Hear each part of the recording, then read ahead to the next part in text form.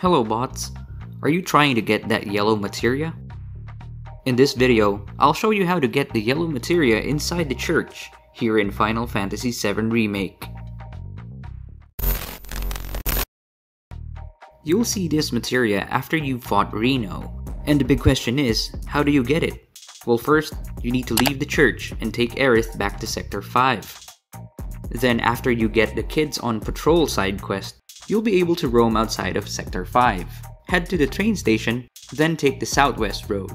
And when you get inside the church, the strange beings are now gone and you can now grab that yellow materia. So what did we get? The chakra materia. This is the same with Tifa's when she joins your party. So, what will you do with yours? And that's it for this video, bots. Was this able to help you? Or do you have other tips that could help out as well? Let's talk about that in the comment section.